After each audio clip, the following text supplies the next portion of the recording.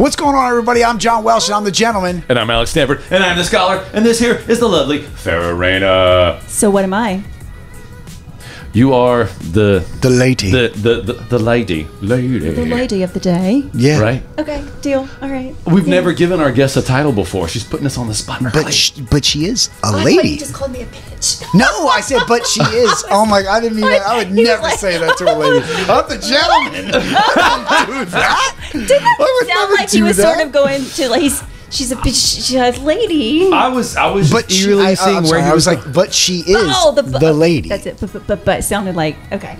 Thank you for clarifying. Sorry, but I'm the gentleman. I would never. I've been called worse, so it's fine. Oh God! This is like hour 2 of the show, but we've just started. So welcome. But we do have a little bit of housekeeping before we get to the festivities which we've been doing here. If you haven't already, hit that subscribe button, ding the bell for notifications, drop a comment, like us, best yet, share us. Why? Please. Because everybody wants a piece. Share us. Yes. Every time in an episode when I dare them to leave a comment, they're always like, "You are right." I will not do that. I have to say the only time I like being shared is on social media. Just saying, you know. Ever thought of that? I mean, like that's fine. That's Depends on what you're being shared about. right. It's okay. It's okay. Like, we also need to thank our official sponsor of the show, yes. Bailey's Cigar Room. If you can't figure it out, it's where we are right here. We're in Bailey's. They don't even know we're here. We said we were spraying for bugs. Back room. And we went in the back and set up cameras, and they're all like, "What are you doing?" We're like, "We're filming the box." So we have snuck in, but come see us on Veterans in Karen Crow. It's your one-stop shop for all your tobacco-related products except cigarettes. Why? Because they're nasty. They're nasty. Very nasty. Literally, we did come in the rear end. So nasty. When yeah. Just saying. So they're doing some construction on Derek Plaza Drive. So I had to tell her, say, "Hey, look, you're going to have to make the next left after that street and then enter from the rear." And then I was like, I said enter from the rear. He's like, ha, ha, ha, ha, ha, like a junior high kid. Enter from the rear. Don't mind us. We're just entering from the rear. It's like, if you haven't noticed, I watched Beavis and Butthead when it was first run. And I loved it. Oh my God. It's like, hey, wait, aren't you like that genius guy? Yeah, and we like Beavis and Butthead. It just makes sense. Oh my God, I was like, they have it all figured out, man. Yeah. It's just all like there, man. It's all about getting girls to let you touch their thingies. I liked it when I could understand what they were actually saying. Oh my God. Which were some episodes. I don't want to be, because there is a lady present. I don't want to sound gross, but there's a story where with what you just said, where we used to play, and the people who are watching are gonna geek out on this one. So whenever we would go to a Bernard Hopkins fight, we would play a game. Because let me tell you something, and I know this is crass or whatever, but when you go there, there's prostitutes everywhere, right? So they're all there. Oh, MGM. Oh, we're gonna have a great time. And so we would play a game like, how far could we get them to go? Before you don't actually sleep with them. Or if you give them money, they'll pretty much go wherever you want them to. I know, but that was the thing. You don't give them money. You see how far you can go with them. It's like, oh, that's like shoplifting. I didn't know who you are. You realize that? Yes, that's like a crime. But it was a game. We would all play the game because we would all stay in the hotel at Mandalay Bay. So we would all be there, and then like you go down there, and then they're like, oh, let's go hang out. I'm like, oh, okay, cool. Let's go up to the room.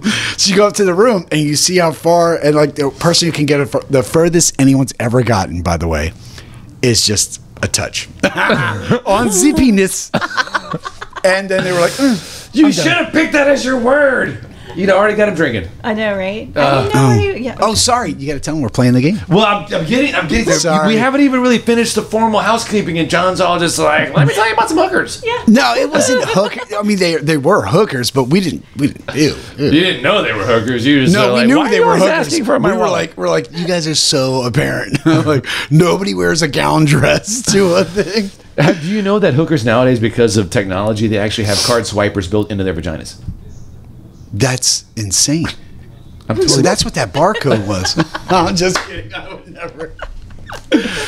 never do such ridiculous. Things. Anyway, come see Jamie. Come see Gary. Don't come see us because we're perverted old men. sponsors. Thank God. We also have to give a shout out to the coolest online cigar magazine. It's the Not Gentlemanly Cigar Smokers magazine. My good friend Chris, he runs it. I write reviews for it. I'm preparing our next review, which is on the Camacho Criollo that we smoked a couple weeks ago. I picked up another one because it's like I need to refresh before I get into this review. But I'm going to knock that out. It's going to be up there. If you get a VIP, you get exclusive content, which means you get to read my full review. Otherwise, you get to read the first half of each word that I write, which is really confusing. So make sure you get the VIP. The cigar. And that's it. That's all you get. You get the cigar. Yes. So we're going to have a link in the description. So go make sure you check that out. And we also have our live show that I'm still trying to line up guests for it. It's been very difficult, but I'm working on it. I'm going to get it. And then we'll let everybody know at least a week in advance so y'all can make plans to tune in and ask us really embarrassing questions about apparently Vegas hookers. Hey, there's nothing hold up. wrong This with live it. show? Tell me about this live show. I'm not here. Okay, so Don't know anything about it. normally our shows, we record them, we edit them, and then we upload them. Uh-huh.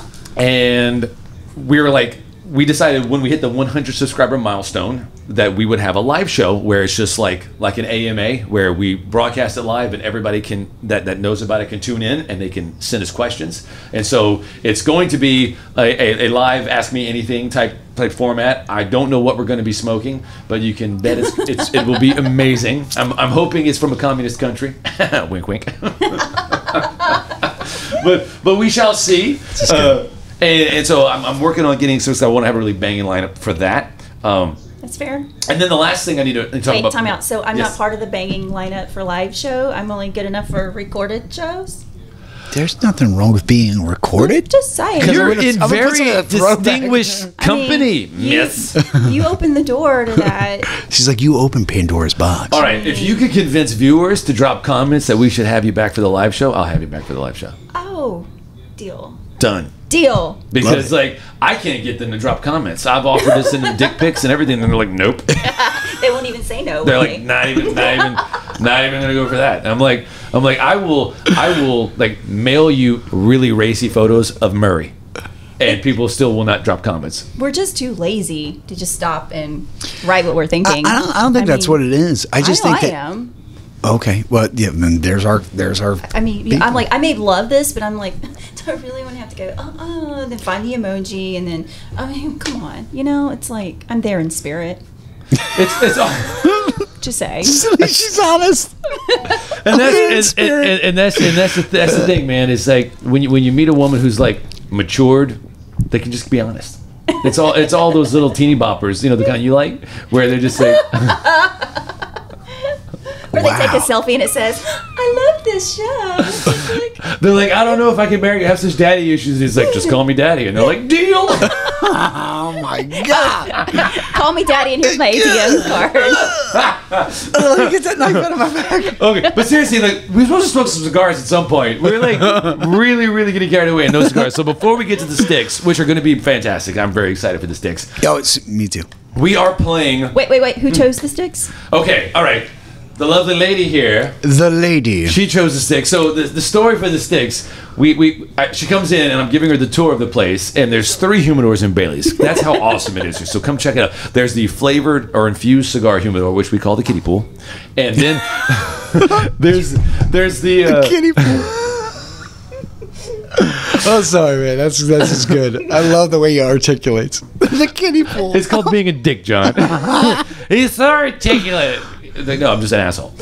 Then there's the big humidor, and then there's like the VIP top tier silver tuna humidor, and that's the one where we live. And that's the one where she's like, I want to look in there, and I'm like, I like the cut of your jib, madam. And so Gary's like, yeah, well, look. And it's like he points out this Ashton, Connecticut. She's like, that looks a little too sissy for me. And she's like, I want to look at that Julius Caesar, and I was like, well, hello. You're speaking my And language. he's like, all right, so.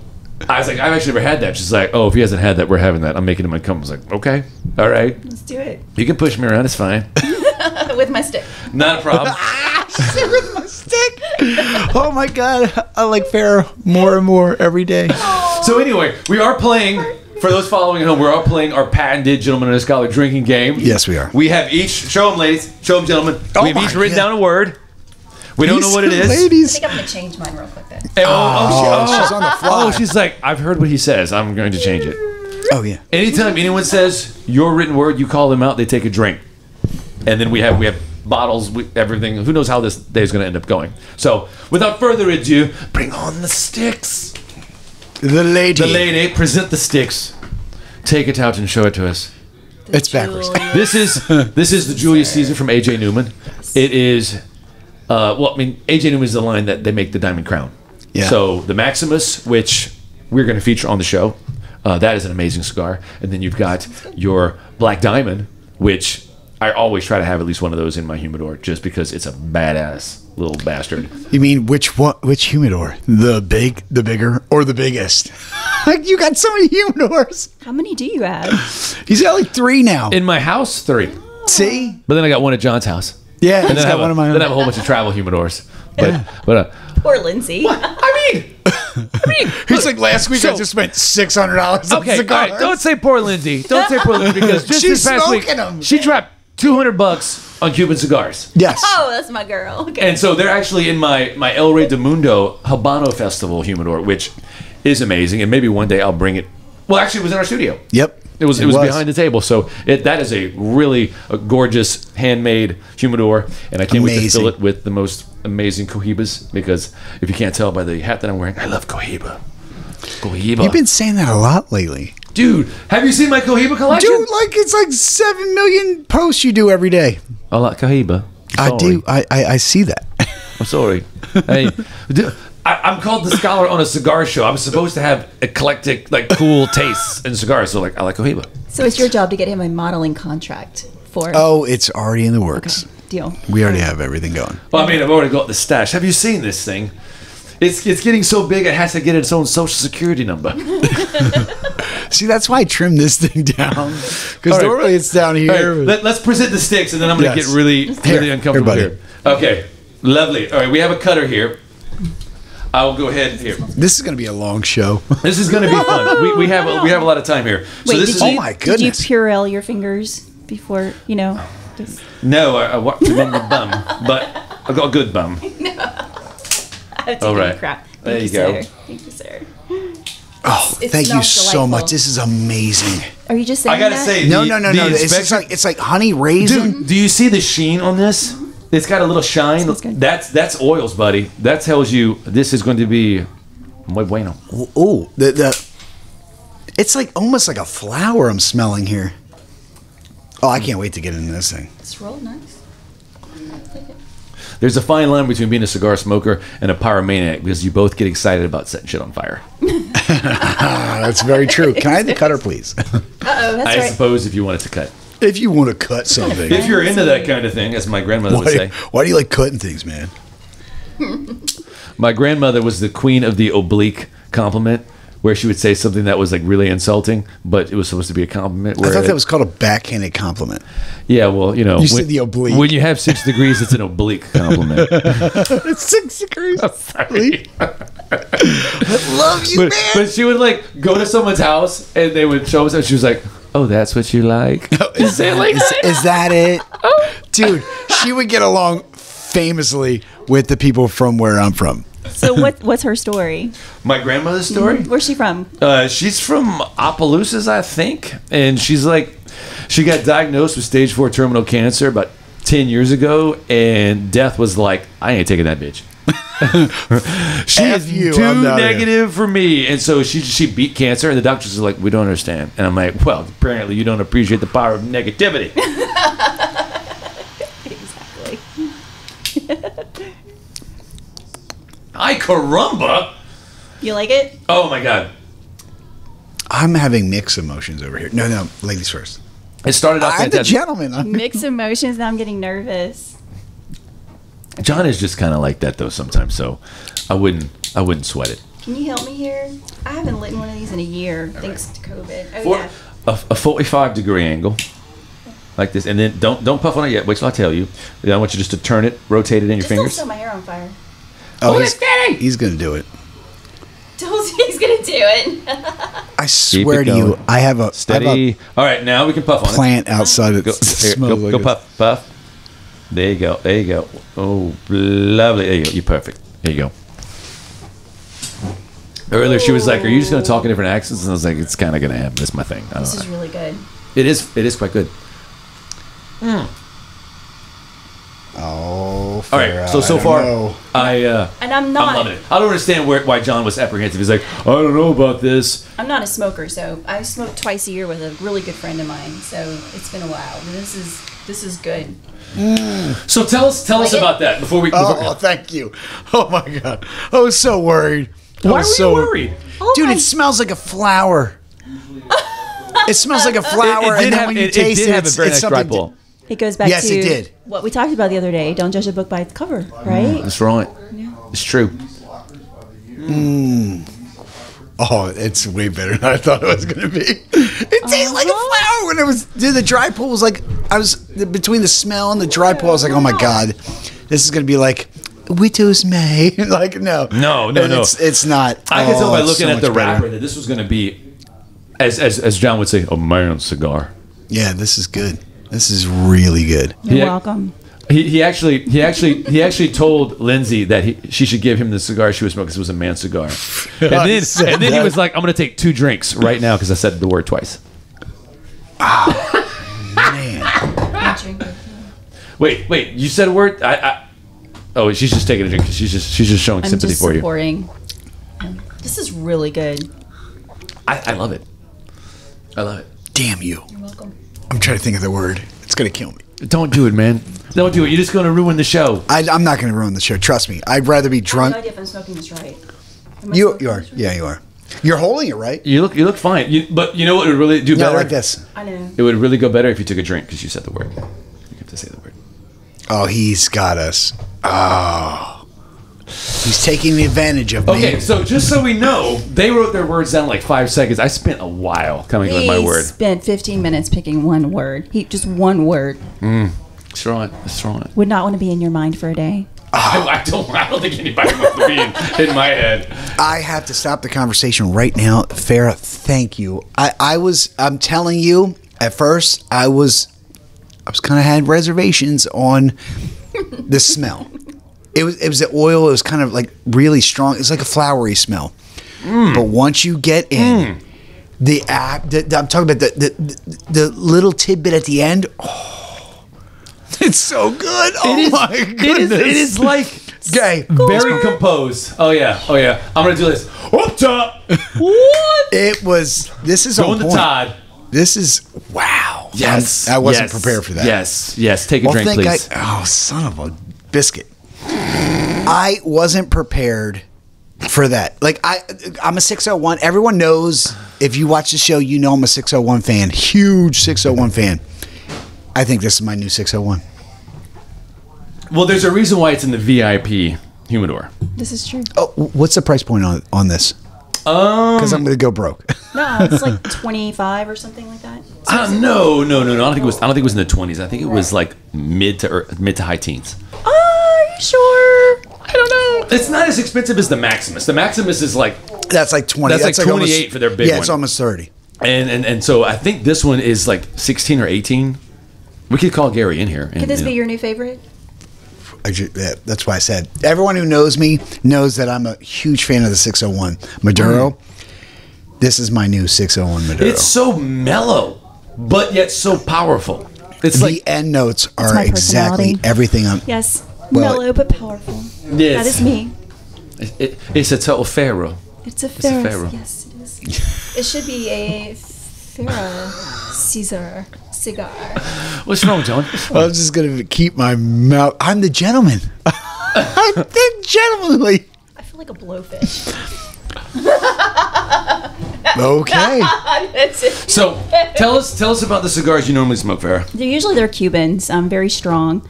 I have a good friend who is a doctor in Arizona and comes to New Orleans twice a year for conferences, and I usually meet up with him, and this is our thing. For 2 days we just hit New Orleans cigar bars and smoke, and it's awesome. New Orleans cigar bars. Jeez.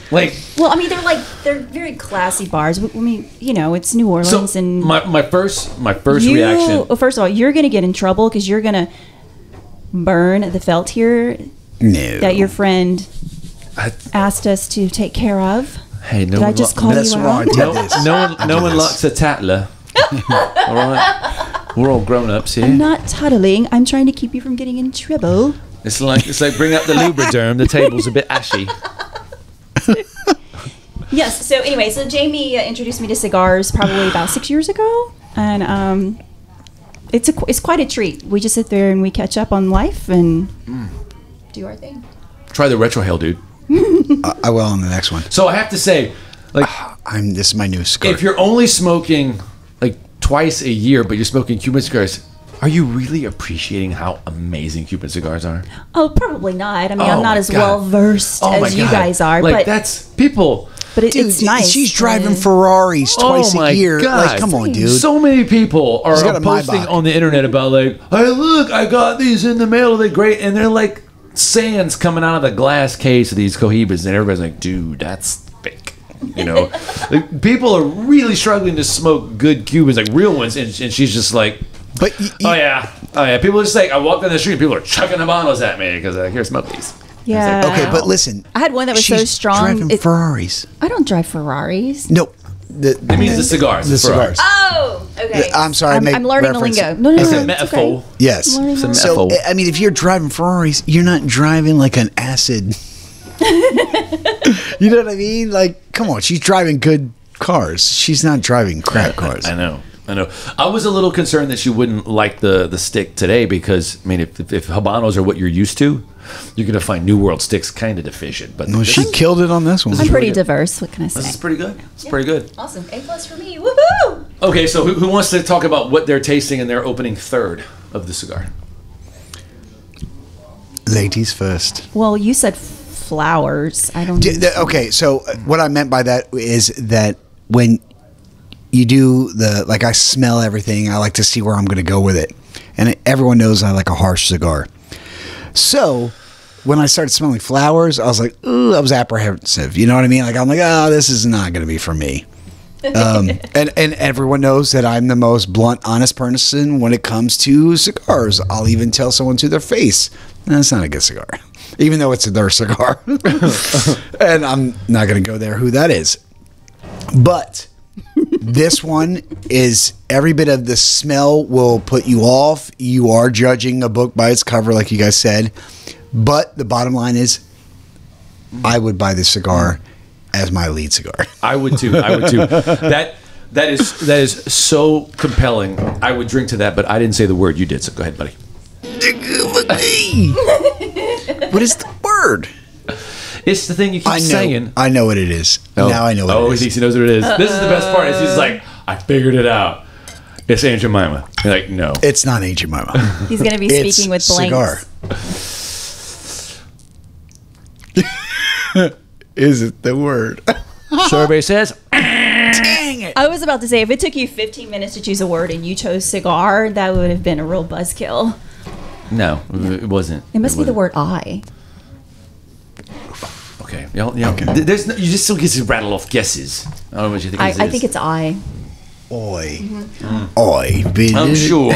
I'm I sure. don't think it is. You would have made me drink like 10 times already. Well, you know, I'm thinking maybe Lindsay and I should start our own female cigar club. Actually, that's now a thing, and I actually like that idea. Lindsay, give me a call, girl. We got People are talking about Lindsay starting a female cigar group because in. Yes. everybody loves women who smoke cigars because be her it's hot. secretary. Just letting you know, it's hot. And Lindsay's like the authority in the local cigar. Like, she's already posting reviews, buying Cuban cigars. I mentioned that already, right? $200. My girl likes Cuban. But no, I'm serious. Like, that's now like the top thing in our little niche market is women who like really great cigars. Dude, I have to ask you, how do you handle having that beard? I'm like, this thing's killing me. It's like 4 weeks, and I feel like I've got a big fat cat stuck up against my mouth all the time, and I'm just like, this is the most common question. Like, it's like one of those census. Everyone comes out there like, they're like, so what do you put in it? I'm like, nothing. I use like tea tree oil. Like, that's what I do. I like put it in there every once in a while. If I feel like it's gross or whatever, I put tea tree oil. And like, there's a lot of oils involved in like long beards because this is short. This is the shortest I've had it in a long time. But long story short, you got like the stash, like the real stash. I don't know if I can handle it anymore, man. It's really. Please take it off. It's a lot. Look, your wife lied to you. Lindsay, I love you, but you're killing my buddy. He's a gorgeous man, and you're hiding behind a friggin' stash. Stop playing with his emotions. You look way better without it. How's my beard? It's lovely. Thank you. Listen, and Farrah, see, Farrah doesn't know me. I've just met her today, but I'm going to tell you like this. The reason why I wear this beard... I don't really care. But I'm going to tell you anyway. Because I'm the gentleman and I like to talk. Saucy today. Yeah, she's out there. Go ahead, tell me. Anyway, so I was in the military and I was actually blown up, and the majority of this has been reconformed or whatever. So it's kind of like, this is my way of shaping my face. Because like this chin kind of goes like this, and like this kind of...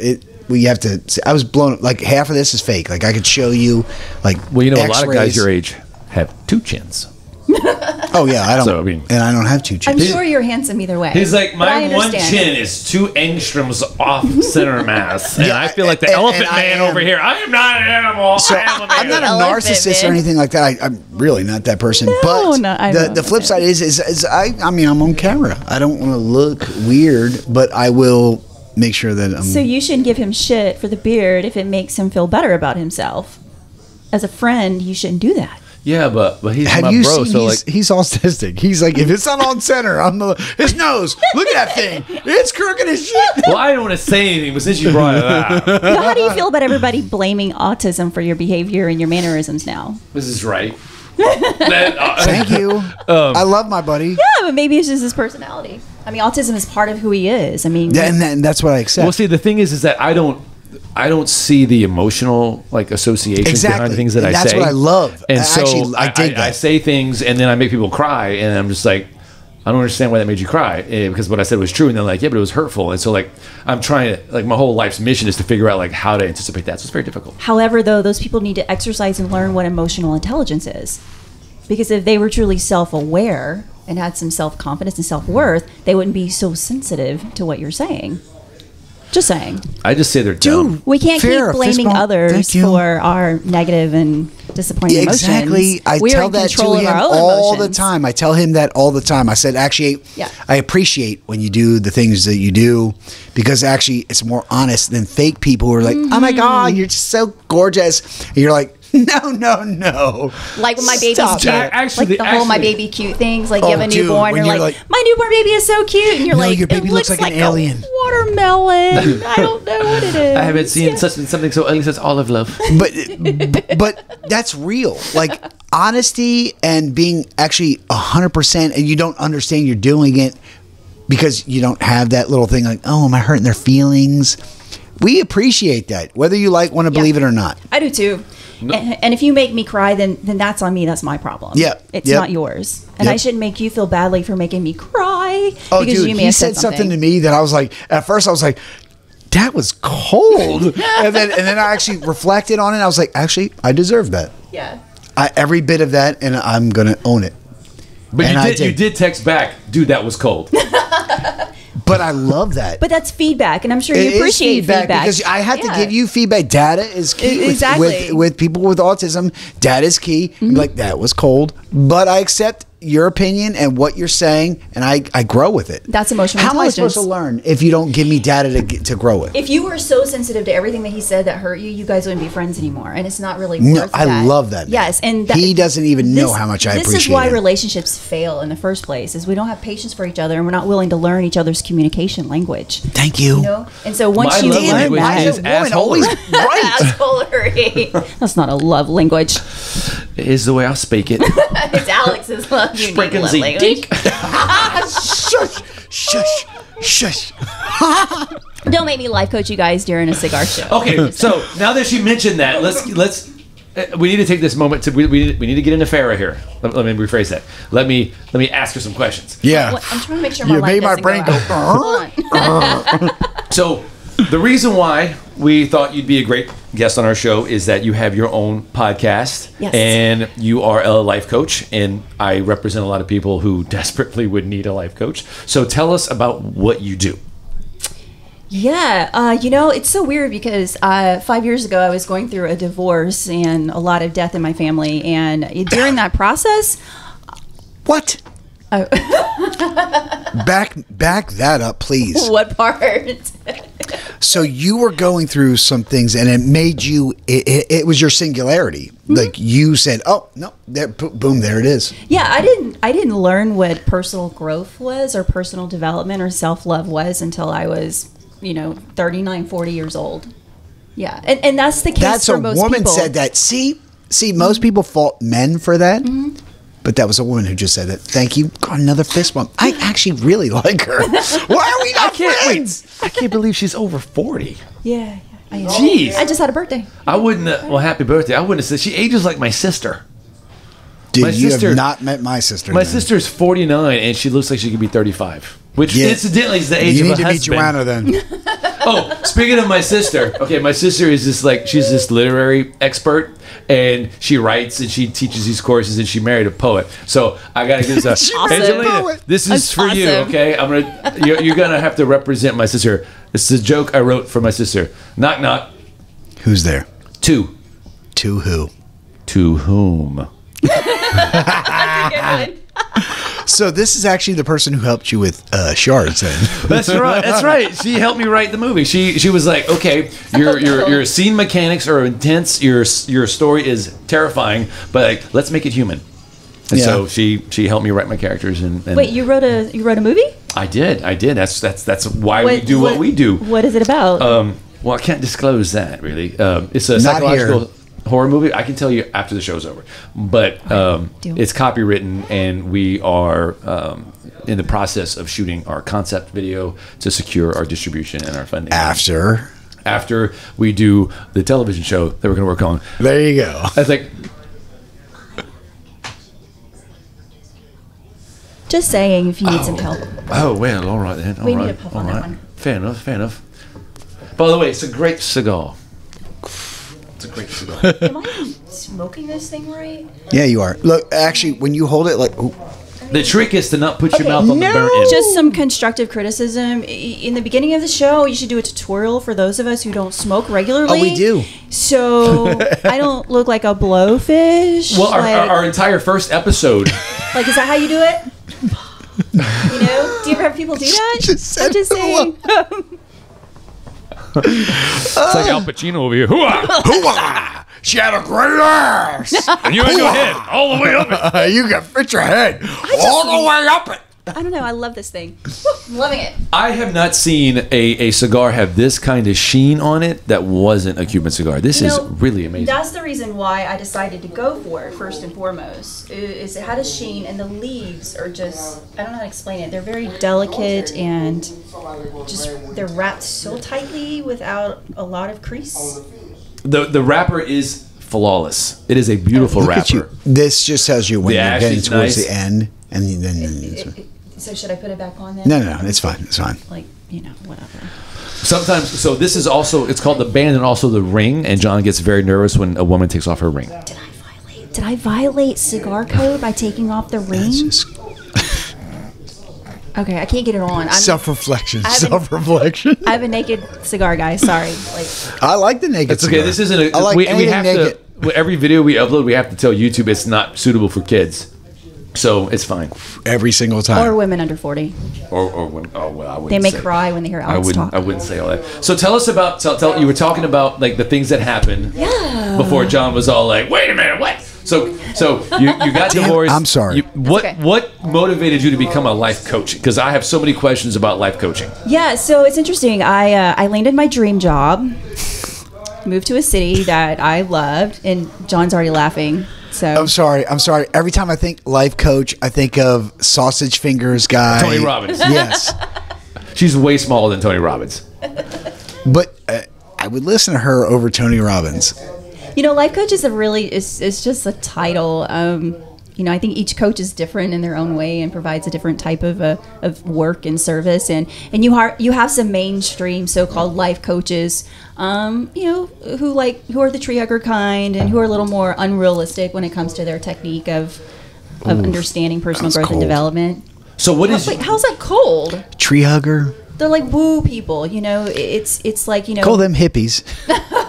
okay, hippies, good deal. It's all coming together now. You know, I we're see. all different. You choose a life coach just like you do a therapist, one that fits your personality and your needs. So that's So kind what of is how it works. for the uninitiated? Because when I think of life coach, I'm thinking of like Tom Hanks from A League of Their Own being like, "There's no crying in marriage," but like there is. So like obviously, I don't know what a life coach is. So, I do. let's think about Sean Payton and Drew Brees, right? Yep. The Saints, they have a coach, Sean Yep. Payton, who's amazing, right? And without them, the Saints would not be as phenomenal as they were, especially Drew Brees would not be the legendary quarterback that he is. And so, we always have coaches in life. They may not be called coaches, they could be our CEOs, they could be our mentors, they could be our parents, whatever the case is. But the uniqueness about having a life coach is life is difficult no matter what you're going through. And sometimes you just don't know how to sort out that crossroads that you're at, or you don't quite understand why you feel a certain way about something or how to get through something that is terrible in life. And so what we are trained as a life coach is we are different from therapists, whereas usually therapy, which I support and I still have a therapist, they try to uncover the past to find out why you feel the way you do and why you react to certain things. It's like uncovering your trauma. But what I do as a coach is once you've uncovered your trauma, I help you get through it in real time and what you face now in your life and how does that trauma surface, but how do you get through it? And so basically what we do is a lot of emotional intelligence training. We do a lot of neuro-linguistic programming, which is reframing how you think and how you speak. And really understanding childhood trauma and your patterns as an adult and why it impacts your relationships. And also I help you look at your future. What do you want for yourself? What's your dream job? What's your dream career? What's your dream relationship? And how do you catapult that process to get to it? As human beings, especially adults, when we get 18 and we go to college, we stop parenting ourselves. We stop being disciplined. And so what a coach can do is help an adult become more disciplined and motivate you, because no one is going to walk into my living room and say, Farrah, turn off the TV. You have work to do. As an adult, I have to be self-motivated sometimes. And if I suck at that, which I do, I have a coach that I can talk to once a week to keep me on track if I want to accomplish a big goal. Can I ask you a really serious question? Sure. So, do you believe, and this is, I'm being 100% open and honest with this, do you believe that women mature faster than men? Not necessarily. Our maturity level is really dependent on our childhood. We learn the behaviors and mannerisms and ways of life from our parents. And sometimes our parents are stumped in an immature reality, unfortunately.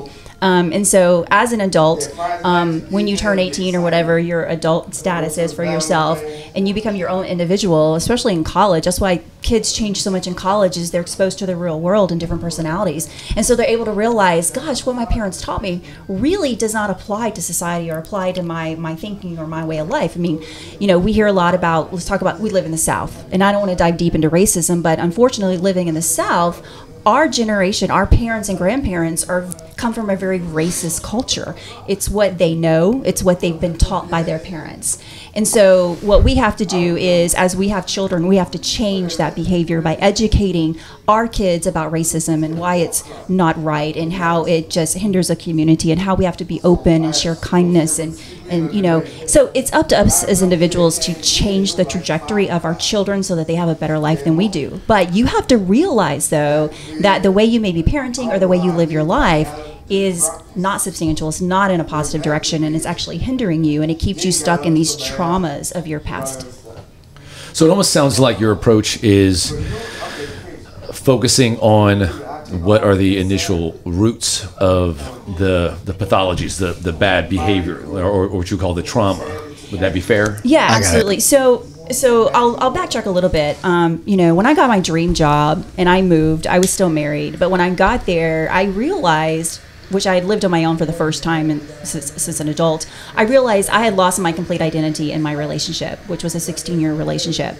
And while my ex-husband and I had a beautiful relationship and I loved him, I didn't know who I was, and I didn't understand why I was feeling so out of sorts. I'm like, I have this great dream job. What is wrong with me? Why am I not happy? I've got a great husband. And then, I realized it's because I had lost me. I never grew as an individual, right? And I didn't know what self-love and self-worth was. I spent 16 years living the life that somebody else wanted me to live. And as a result, when I'm on my own trying to make it, I couldn't. I was stumped because I had stumped my own personal growth. because I didn't allow it and understand it. And my parents didn't teach me what that was. So I ended up going through a divorce and my dream job. And then shortly after that, my father died. And this is all in a 6-month period. I'm moving to a new city by myself. I have a dream job, trying to learn it. I have a new manager. My marriage is on the rocks now because I don't know what the hell I want. And then my father passes away, and Can I stop you for 2 seconds? Yeah. I'm so sorry. Oh, you're fine. So, were you looking to your spouse to make you happy? Absolutely. Yeah, but I didn't know any That different. is 100% the number one reason why some marriages fail, because they're looking to the other person to make them happy. And it's sad. Yeah, so, in my situation, I went through the divorce, and finally I asked for short-term disability for time off to grieve my father's death. And with that, the corporation I worked with said, sure, we'll give it to you, but you have to go to counseling. It's mandatory if you want your paycheck. I'm like, I don't need counseling. There's nothing wrong with me. I'm fine, but I will do it to get my paycheck, right? So I go to see the counselor, and you have to fill out an assessment, and I failed it because I was having suicidal tendencies and suicidal thoughts. And that happens. My suicidal thoughts were so regular that I thought it was normal for people to think about suicide. I thought that's what normal people do. I would say that's normal. But it's not. It's not. And so as I'm going through therapy, and I realized, like, she tried to admit me into an intensive care facility, and I sat there for an hour waiting for admit on a Friday. And I was like, screw this. These people are crazy. I don't need to be here. I don't need to be looked at, right? So we negotiated that I would stay with someone over the weekend and then be back in therapy on Monday. And so I did that. And what I learned in that process through therapy is it saved my life. It made me realize I was suicidal. And I'm so grateful to the people in my life at that period because they saved me from committing suicide. And they taught me how to learn how to heal and what self-love and self-growth was. And as I shared my story with other women, I realized that a lot of women feel the same way that I did. And so that's why I wanted to become a life coach. I didn't want to go to school for 20 years to become a therapist, which I'm too old to do that. So the next best thing is a life coach. But what I like most about life coach training is that you focus a lot on reprogramming your subconscious mind. Now, I'll backtrack even more.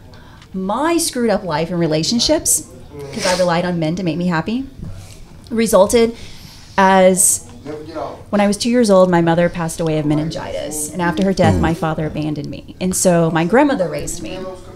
And automatically, a kid at 2 or pretty much under 5, when you don't have that maternal-paternal relationship, it completely changes your DNA. It's called epigenetics. Yes. And you're naturally anxious because you don't have anybody soothing that internal growth part of you. And so I grew up as an anxious child, but I was craving love and I didn't know it because my grandmother wasn't really affectionate. And so that spiraled into when I started dating, I relied on men to fill the void of affection for me and ended up with terrible relationships. But I will say I am happily divorced and single, and I have been for 5 years, and it is a blessing in disguise. And my ex-husband and I are on great terms, and I still love him dearly. But I needed to be alone on my own to heal my childhood trauma, to understand my anxious attachment disorders, and understand the red flags when I am in a relationship, so I don't rely on a man to make me happy. Thank you. I want a man to compliment me, to support me, to love me, to respect me, to be my teammate, to be my partner. I don't want him to be my caretaker. I don't want him to fill all of my voids. I don't want him to make me feel whole. I want him to be an added bonus to my life. And that's where I'm at. You're such a good life coach. Please help these women.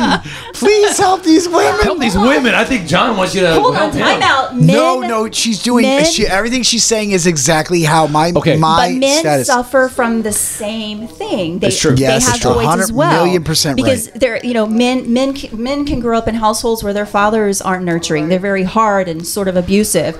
They can grow up with mothers who weren't very affectionate because the dad was so abusive. I mean, so men suffer the same characteristics and personality problems and trauma as women. 100,000,000%. However, You are women are nailing it. worse because we are natural born nurturers and we're very emotional beings. I love to hear that because that tells me like your view of reality is based in objective fact, because like a lot of people don't want to acknowledge she's killing that, it. that men and women have so different biological tendencies. But I don't want to sidetrack what you're saying because I think it's awesome, but you need to pass this to John. Oh my God, I'm in here trying to cigar. Because he needs to take 2 drinks. Dude. I don't mind. What's the word? Did we figure it out yet? I thought I did, and I screwed it up. So, hold on, I'm coming. I'm coming. So, Have I mentioned I love this game? long story short is I became a life coach so I can help other women change their life because it helps me. Exactly. Yeah. That's brilliant. I want to tell the women in the world nationally, please go seek her understanding and what she's saying, because it's truthful. Because everything I've learned over my past divorce, and I'm not trying to bring that up, I'm just saying that it's happened to me. Someone sought me out to make them happy, and I wasn't making them happy for whatever they needed, and I'm sorry that I couldn't. But she put me in that place to fill the void, and I'm sorry that I couldn't do that. And I was being too honest and open with her, so it actually They make a pill for that. So it slapped me back in the face, because I thought me being honest with her, telling her all the things that I thought that attracted me to her were the right things. It actually hurt me because she pushed me away because I wasn't giving her what she needed. And I'm sorry that I couldn't give the person who needed that what she needed at the moment. I thought I was helping her to grow, and I wasn't. I was actually hurting her. So what were some traits that's why that you found attractive about her that you felt like she didn't quite understand? She was the person who she is today, where she's very self-aware,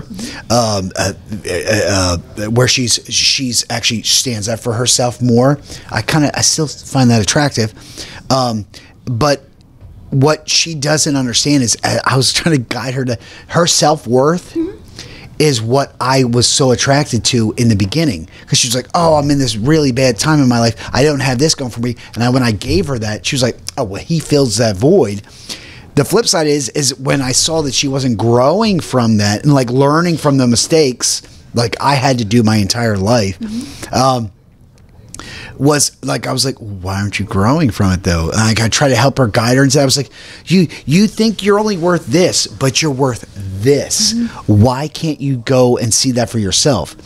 So she even had her dad come and like literally he like yelled at me, and I was like, dude, why are you yelling? I was like, dude, there's the door, get out, I'm trying to help my wife. And he didn't see it.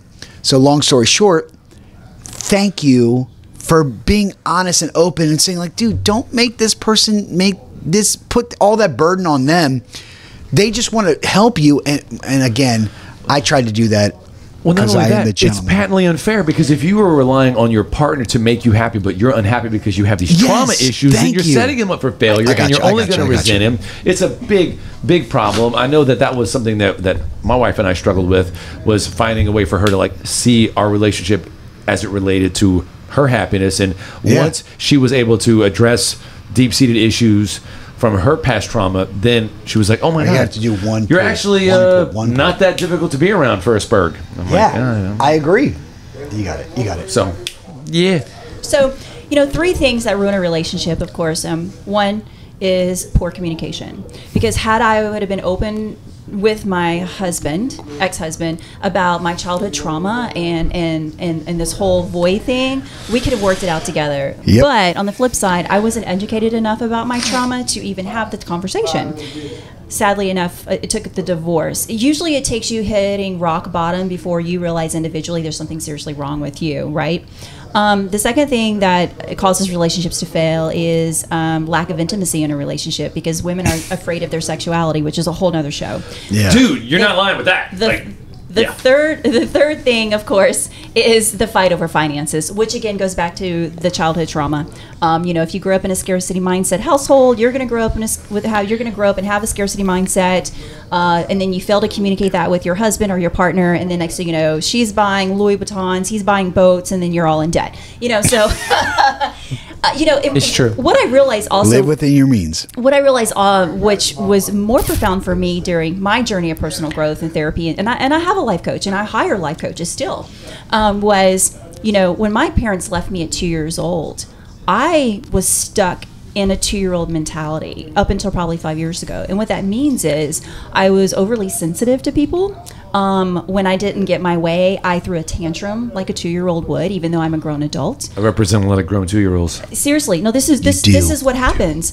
And so now when I coach people, and I see this in my friends as well, is, you know, when something doesn't go their way and they call me to vent and to talk about it, they resort back to that age where they first experienced childhood trauma, whether it's 2 years old, 14 years old, 16 years old. I have a client right now. He is a fantastic, the most intelligent individual I've met in my life. But when somebody offers constructive criticism, or if things don't go his way, he resorts back to 16-year-old,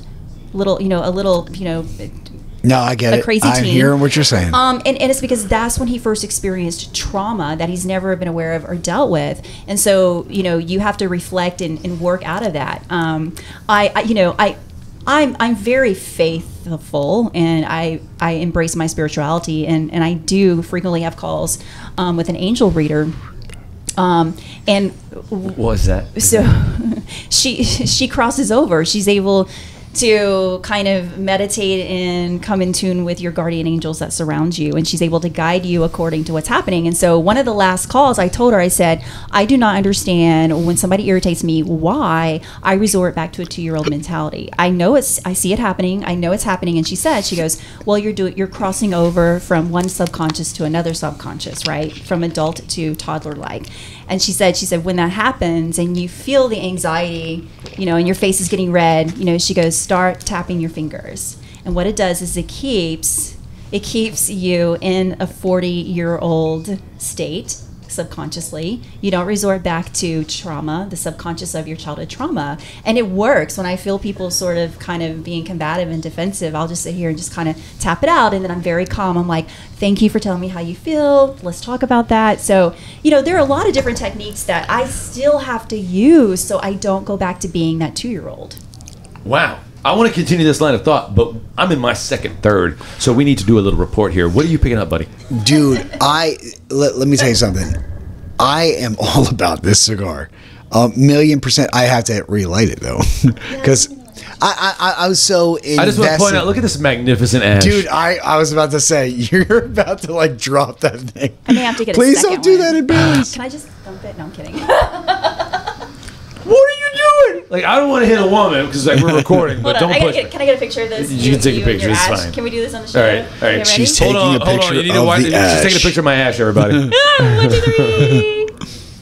Wait, this is awesome, Ash. Make sure you get Murray in it. I love it. We didn't tell her. So Murray is what I call my Murray's mustache. a stash. Because He it's named furry. the stash. I agree. You need to retire, Murray. Thank you. I'm waiting Sorry, for Lindsay. the right opportunity. I love you, but Murray needs to go away. Okay, so you want to be honest. The reason why I haven't shaved Murray, we haven't broken up yet, is because I want to get to the point where I can like tweeze him, like just kind of do the little Christoph waltz from Django. But that's a lot. That's like you're looking at another 3 months. Oh, probably 6. Dude, 3 months. this is with like your, a month. Yeah, I know. That's why I said 3 months. 3 months. You're looking at the curl. If I could only put on And you're muscle gonna the need way a I put lot- on mustache hair, it's retarded. What I You love most could, about you're just this not show, taking my advice on that, too. I have to interject here. So what I love most about this show is that you and I are such ADD that we can jump like this from one topic to the other. I just spilled my heart out to you, and you care about your mustache and your ashes. We're getting back to. I have a disability. I'm kidding. sorry. I have a disability. We all have look, a disability to some degree, right? 100%. Everything you said, like No, I I'm literally, kidding. and What's I wrong have. with this chair. Okay, sorry. It's not my chair. Sorry. But listen, I'm going to tell you this. I need to know, Farrah, how in the world do people get in touch with you to become students from you being their life coach? I want to get you appointed by the courts to be like a mandatory court liaison for these custody cases, because we deal with so many people where it's obvious that they're just riddled with childhood trauma and they're not processing any of it. And so they just do these horrible things to each other. And it Dude, affects guys, the kids. And yes, what's happening is thank you. they're traumatizing their kids. Yes. Exactly. And this is long-term damage, folks. And Long-term I don't damage. want that to happen to my kids. And I'm in this situation. I'm sorry. I don't mean to bring my stuff to the forefront. I'm just saying, I am in that position right now where the person thinks that I am 100% attacking them, and I've never attacked them. It took me a couple. I'm not gonna lie. It took me a couple years to kind of get over that what I wasn't doing wasn't working. And it sucked. It really did. And I didn't lash out. I was kind of like, oh well, please, you're being mean to me. And then I reflected, and I was like, you know what? That's me. I got to deal with those issues. Yeah. The bottom line is, I would never want to see this person hurt, injured. I still have love for, even though the trauma this person has put me through, I still love and respect this person, and they don't understand it. And I think that the person who could benefit from you is people exactly like what he's saying. If more people can get in touch with that and understand that we're both from not the women from Mars and Venus and all that stuff, not that, but the sense of we are a little bit different, and we not attack things, but we see things differently. I think people can benefit from that. So how can people reach out and say, like, please, Farrah, help me to deal with this man? Yeah, they can go to my website, farrahreyna.com. Okay. We'll put the link in the description. Yes. There. So check it out. And even if you don't think so, you probably need some help. Yeah. So just let you know. Everybody does. Like you were saying, dude, look, therapy works. Whether you want to believe it or not, therapy does work. The right kind of therapy works. Yeah, the right person. Like that approach, that sort of like a reductionist approach where we're gonna find out what started this whole pathology, this arc of your growth that's askew. We're gonna get to that root cause, and we're gonna address that, and then everything else kind of settles itself out. That's what works. This whole like, why don't you just like write about your feelings? It's just masturbation. It's just total waste of time. It doesn't do anything. I had this girlfriend in college. She had a therapist, and I was like, has the therapist figured out that you have severe daddy issues? No, well, your therapist sucks, because like I'm your friend and you've got massive daddy issues. Yeah, so finding a therapist, a counselor, or a life coach is very similar to dating. You're going to have to go to probably have several sessions with several different people to find out which one speaks your language. My therapist in New Orleans was wonderful in terms of helping me get through suicidal tendencies and thoughts, but then I outgrew that, and then so there wasn't really a need for her anymore. So when I moved to Lafayette, and I had a couple of other sessions, and then I found one who knew exactly. The first session, she said, you have anxious attachment disorder. I'm like, what? I don't even know what that is. She goes, read this book, come back next week, and we're going to go over it. And when I read the book, it was literally reading the inside of me. And I thought, why did it take... What was the name of the book? Anxious attachment. It's Permission to Please. Permission to Please. But if you Google anxious attachment disorders, all the books will come up, and they're all very good. But what's most heartbreaking for me is, why did I wait 25 years to uncover my problem? Now, I will say, when my mother... Some people go their whole life. Oh, they do. So, So when my mother died and my dad abandoned me, my grandmother immediately put me... I saw a child psychologist for years, which was helpful, right? Because I could have gone in a different direction. I could have been a juvenile delinquent. So... I just, what I tell people, what I tell women is that if you're miserable, you need help, period. And that's what I do. I help miserable women find happiness, essentially. Dude, I have so many friends of mine, like great guys, and they're in these marriages where you can tell the wife has some severe unprocessed trauma, and like it's making their marriage just crap. It is. Because what women do is we project our trauma on our partners. And vice versa too, and it's... I don't know. I love the work I do now. I left the corporate world to start my own coaching business, and I love it because, again, my goal is to empower people to have better relationships and to boost their self-esteem, to find their self-worth. And if they find their purpose in that, that's beautiful. But really, it's so they can have the relationships that they deserve, which are nurturing, loving, caring, exciting relationships. Life can be exciting. Yes. I've only dated once in 5 years. Now, all my girlfriends, they're chronic daters. They're all on these dating sites, and they'll say, I can't believe you're not dating. Like, you're missing out. And I'm like, actually, no. I'm getting to know myself. I'm dating myself. Because I'm no good to a man right now until I know what I want. I will project my shit on him until I fix it and figure it out. And I tell my girlfriends, I'm like, you're all chronic daters because you have issues within yourself you've not worked out. You're looking for a man to either So fix that those kind or of hard hide truth those. doesn't compromise your friendships with these women because, No, like, not at all. Because I they know laugh. They're like, whatever, I'm fine. man, Just like- like I used to be. Dude, I feel like I'm Yeah. at a Baptist church. I'm like, preach. as soon as Lindsay decided to like get in tune with the issues and actually improve her life, she lost all those toxic friends. They just couldn't handle it. She is so inspiring. This is Alex's wife, for those of you that don't know Lindsay. And what I Yeah, love right. is, Actually, we lost that camera. she. It's out of film. Oh, do you need to reset it? Or are we No. good? Okay. We're Well, hello. You're looking at nobody. I know, apparently. You're looking at the wall. It's fine. What I love about your wife is, she married you, she had a happy life, she had beautiful children, and then she gained a lot of weight. And then she woke up one day and said, I don't want to live this life anymore. She found her self-worth, and she has taken care of herself. She is a great mom. She has a passion for helping people going through divorce, to help women really rebuild. And she did that on her own. And that's what women and men have to do, is you have to meditate and say, why am I miserable? What is it? And if you say it's your husband, chances are it's yourself. If you start blaming other people for your misery, then those are your own internal issues you're projecting on others. And what I'll tell you is, guys, life on the other side of childhood trauma is beautiful if you just make the commitment to figure it out and work through it. I can say that. I can also say, It's getting bigger. no, sometimes it was my That's fault. what I was saying. Like, Dude, it's so big. So distracting here. as much as my wife needed to get over her trauma, like having an autistic husband, that didn't do any favors. The whole like, hey, all those emotions you're struggling with, they're dumb. No, real helpful. but I did a good job. listen, most people need honesty to grow, and if you don't have that honesty, you're never going to grow. But- You're never going to say like that was. I'm sorry. That's the wrong thing for me to harbor my emotions through. I need to focus more on this because this is more reality.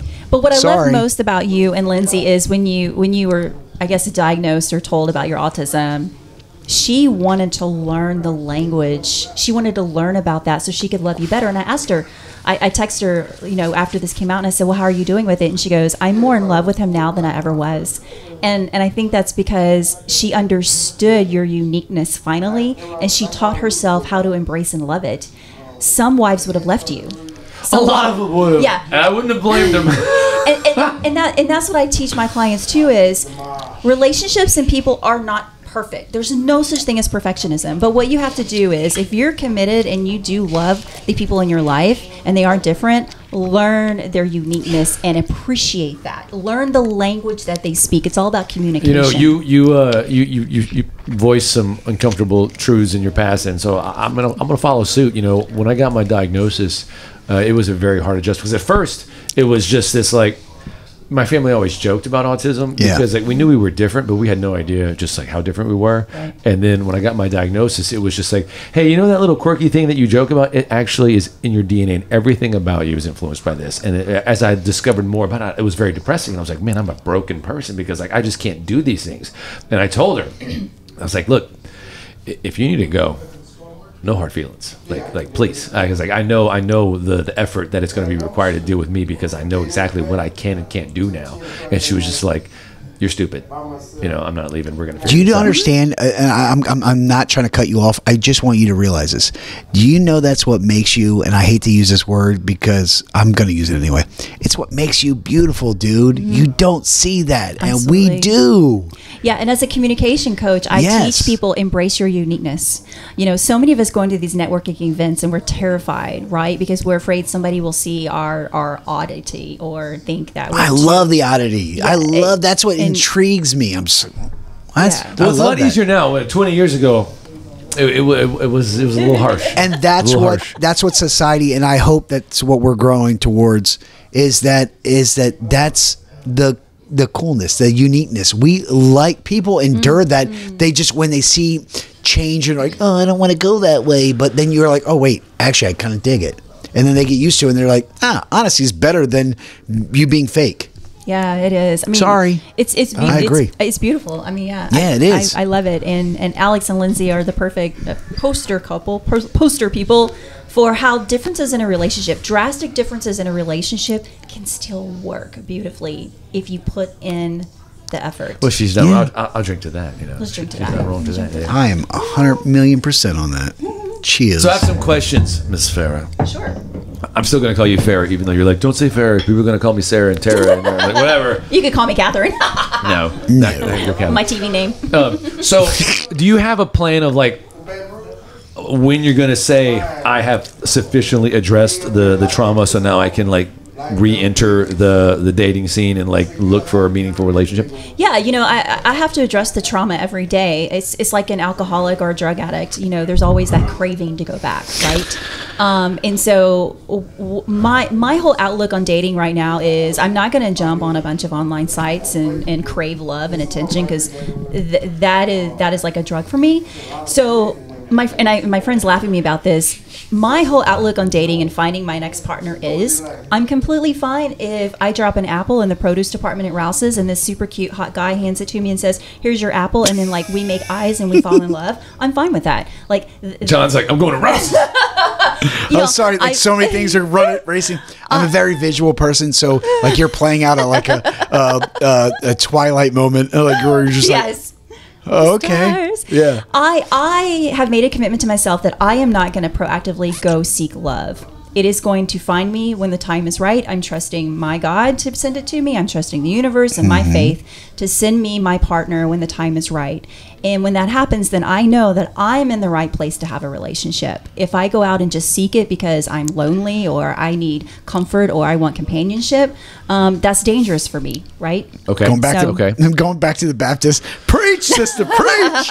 And I think a lot of people try too hard to find partners. I think if we let it happen organically, that's when we find the people we're supposed to be with. All right. So with that said, we're going to start asking you some uncomfortable questions. I'm really working hard not to drop this ash. This thing is magnificent. It's awesome. Is anyone more paying impressive attention than to this? I'm going to zoom in on that right there.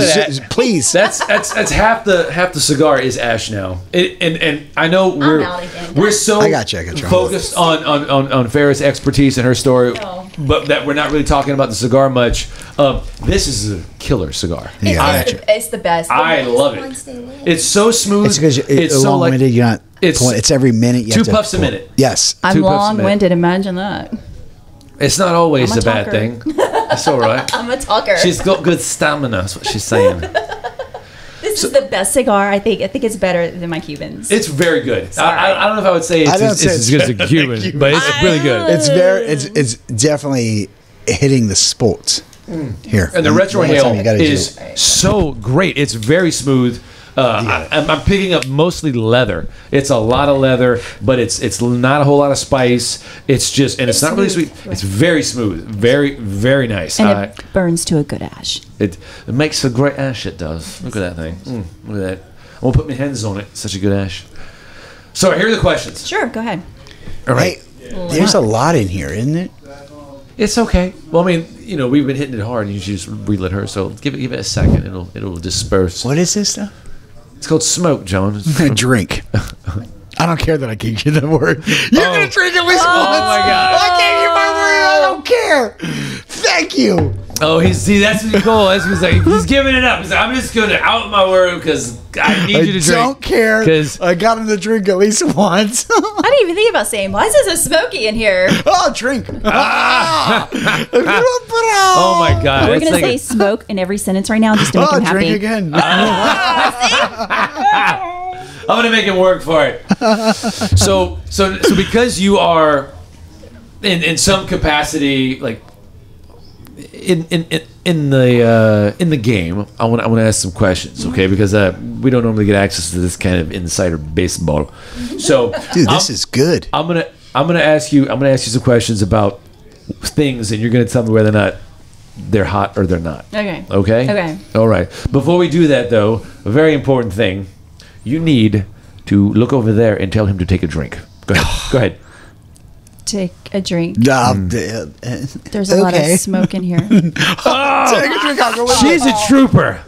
As the dad in the 1992 comedy So I Married an Axeman would say, I like this one, Charlie. She's quite a filly. Giddy up. Okay. Big beards. Yeah, sexy or no? Yes. Yes. Okay. What were my 2 answers? Hot or not? You could say yes or no. Okay. Yeah, basically hot or not, whatever. Hot. Hot. Okay. All right. What about used to be in a douche rock band? I don't know.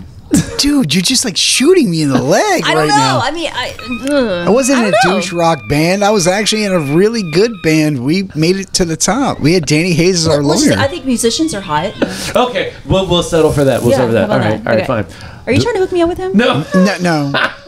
No, you're good. I don't mean that like, oh, no. I'm just like, this is okay. What? I'm like the Joker, man. There's no method He's not in in my Rouse's madness. at the Apple department, I know. though. I wish I would have brought an apple. I'd have given it to him. Like, dude, hand me this apple. Okay, but here's something I really want to know. Jacked up trucks. No. Thank you. Oh my God! Don't even get me started. That's a whole other Oh show. man, I used to do comedy about jacked up trucks. Like, what's dude. the point? It was This so big. it was so risky, man. I was like, why don't you just put a bumper sticker on your truck saying I have a small dick? Yeah, exactly. Like, why would you do that It's to way yourself? cheaper. Usually, men or women who drive vehicles like that want attention. Yes. There's a problem there. Yeah, not a problem. I mean, that's their thing. I Whatever. like It is, attention it too, is. but I have taste. Yeah, that's their Dude, taste. your car screams, I have taste. Just saying. Well, I mean, I try, you know. But see, I love I'm, your car. I'm too practical for big trucks like that. I'm like, I can't get in it, so why would I buy it? Or what if somebody throws a rock on it and scratches the paint? Then I'm pissed. So I'm a little Well, practical. well, not the big truck, but the ones that can actually pull things, they have a purpose. So I'll give you that. That's true. Yeah, I'll give you that. But when you're putting those stupid rims on there with the tires, and you're just like, dude, it's big, bro. You don't need it. Please stop. Okay. What about guys who hunting? No, I'm not in. Okay, that's cool. See, I'm- I never really got the whole hunting thing. I'm Yeah. from here. This is sportsman's paradise, but like Yeah, hunting it makes no is. sense to me. Yeah, I don't get it. I mean, not my thing. To take their defense is like they're going out there and they're providing. And so a buddy of mine, I can do That's that what too. he It's called does. going to the store, Go to Rouse's. right? I can go to Rouse's. Go to Rouse's. I'm sorry, I'm trying to stick up for you guys. Maybe pick up an apple on the floor. Boom. So when they go deer hunting or they go duck hunting, it's actually they're providing for the year for their people. Okay, so I guess the issue that I've had with hunters is that they're all like, man, it's a sport. And I'm like, yeah, dude, it's not a sport if the opponent doesn't know they're playing. You know, it's like just it just doesn't make any sense to me. And then there's the whole like they wear camouflage. Okay. Yeah. But Okay, I'll give you that. then they put a big fucking orange neon jacket on. I'm like, I don't think you get how camouflage works, buddy. You know, Well, like what are they trying to do to the deer? The deer's all like, so many things I could say right now. Dick Cheney shooting his buddy in the face. Come on, man. yeah, but that's just because Dick Cheney's the devil. And I'll give you that one too. But I'm just saying, it's like he shot his buddy because maybe he didn't see him at the moment because he didn't have a big orange jacket on. I don't know. On his face. Like, what are you doing with that orange jacket? Are you trying to trick the deer into thinking you're like a naturally occurring cone? No. Like, it's trying to say, the like, deer please walks don't in, shoot like, me. oh my God, is that tree under repair? Oh, I'm shot. That was well played. I had no idea. I think It's it's. like, I'm shot. I think it's like the Hunger Games, though. It's like the deer sees the hunter with the orange vest on, and then it gives the deer opportunity to run. And so let's see how good the hunter's shot is, right? While he's running. Yeah. You know? And I guess that's sport. Could be. I guess. I don't know. But Moving then on. there are the guys, the hunters who like paint their trucks camouflage. Yeah. Those are the. Those are like off the deep end because it's just like, dude, your truck is camouflage? Like, are you expecting to drive in the woods and the deer be like, that is so not a truck? I don't know what that is. I'm gonna go walk up to it. And then they act like there's all this prowess. Like, did you see the 10-point buck I put? It's like, dude, I've driven in Minnesota. You have to avoid worry about not running them over. Exactly. You ever heard Shining Deer? You ever heard about that? Yes, of course. Yeah. You know what that is? That's where you just drive up to a big field and shine a big ass light, and the deer come up to it because it's like, what is that? And then you kill them. That takes skill. I call that cheating. Yeah. Well, that's the same thing as a salt lick. A salt lick, you're literally calling the deer like, "Oh, it tastes so good. Just stand there. Let me get your good beam on your heart." You know, come on. Literally, there's restaurants called the Salt Lick in Austin because that's what they do. They go to lick the salt and then they're like, "Oh, you got used to it. Oh, here's your heart." All right, so I'm gonna have to touch this up. Please, yes, dude. I just don't want it because I don't want Gary. All right, John, can you edit in some really sad, lugubrious music Yes, as I of dump this course. ash? Because It's this is like Elias, Willem Dafoe's character in Platoon dying at this point. It's just like, Ooh, stay together. Oh my god. Pass me the torch, please. Miss. Yes, sir. Awesome. There you go. All right, here we go. I'm taking my band off. We're so, getting Nubville over here. Please explain to the audience. There's literally a competition in Cuba where how far you can get your ash to go. And who won it? Alex. A woman. A woman. A woman won the ash at the Habanos Festival in Havana, Cuba. Yes, they have they have the long ash competition where everybody gets a cigar and it's the same length and they smoke it and they measure the ash to see before they break the seal. And the way they smoke it in Cuba.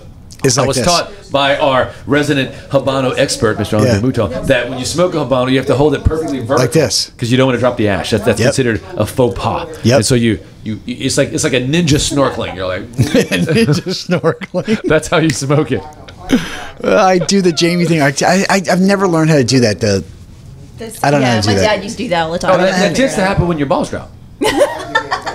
My balls have dropped. You know, I can't do that though. I don't know how you guys do that. You can do it like my kids do, and they just go like pop, pop, pop, and they just make the sound with their hand. Yeah, pop, pop, pop. I can't do it. It's like, oh, you're trying. Bless your heart. Bless him. Bless his heart. Okay, all right. So we've got through some of the questions. One thing I do want to know, in your memory, what is the best cigar you've ever smoked? This one. Oh, wow. Oh, wow. We need to so push you to the okay. So I mean, all of the Cubans I've smoked, are probably my favorite. I mean, I really like the dark, strong ones. I've smoked one, and I don't recall the names because usually we drinking. We call those the BBCs. Okay, well, the big black cigars. Usually, my friend and I are drinking way too much vodka by the time we get to the good ones. But I remember smoking a Cuban, and the aftertaste stuck with me for 3 days. It was so strong. Wow, so good. You know what might get rid of that aftertaste? No, I liked it. Is a drink, because you need to take one right now. Oh, sorry, Mike. Oh, I know your word. Oh, he thinks he knows the word. No, I do. I know the word. He knows it. No, I do. Now I know. I do it. Yes. Okay. All right. I analyze. Trust me, I've been secretly like my Matrix moment is happening. You know, the funny thing is that in all the little cigar groups that I'm in, no one ever talks about the Julius Caesar. I've never heard anyone talk about it, but it is actually fantastic. It is. I've seen guys go crazy for the Maximus, and of course you've got the Padron 1926 crowd, which is like, it's easy when you talk about the cigar that's the highest, like the most expensive in the humidor, which is the 26. That's like a $30 cigar over here. That's expensive, you know. This is in the teens. So why have you never tried this one then? I don't really have a good answer. I mean, I guess I would say Bailey's has a large humidor, and so there's a lot of stuff to try. I do try to pick something different. Every time I come here, I ask Gary, make him a recommendation, and he tells me things, and I try to, because I'm always wanting to expand them all, But I've never actually gotten around to trying this one, and now I feel like a bit of a schmuck because I haven't tried it. Because it's really good. It's really good, and she got it on me. So you're gonna write an article about this for your magazine? I can. You should. I think you should. I don't think so. You don't think so? No. Why not? Because this guy smokes the creme de la creme of cigars. But not everybody wants the creme. Maybe they. Dude, why can't I write about this one? Yeah. Why can't I be such a buzzkill, John? Yeah, John. Jeez. Okay. Dang. Sorry. Smoke. My point is, and what I'm trying to be honest with is that.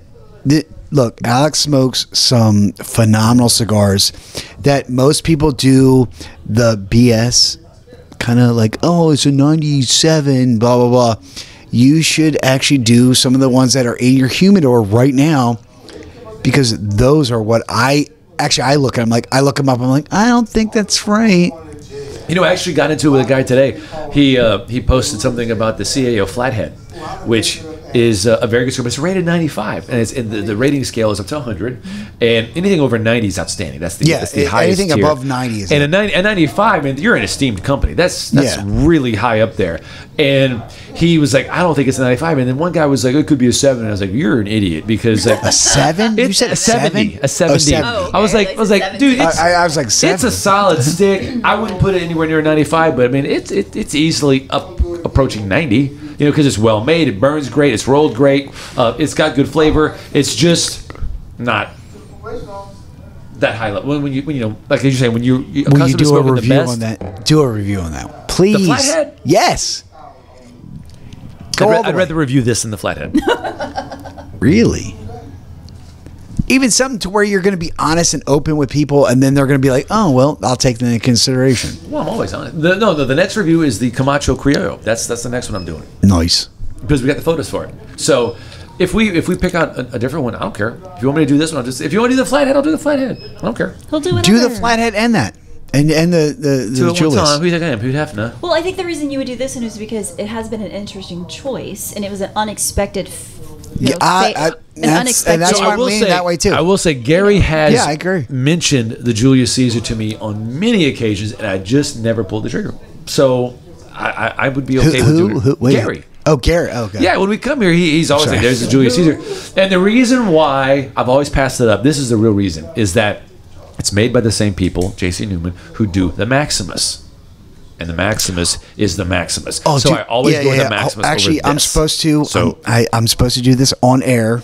oh, I didn't know this. Yeah. I'm sorry. I have to do this. I was told to shoot you this on air.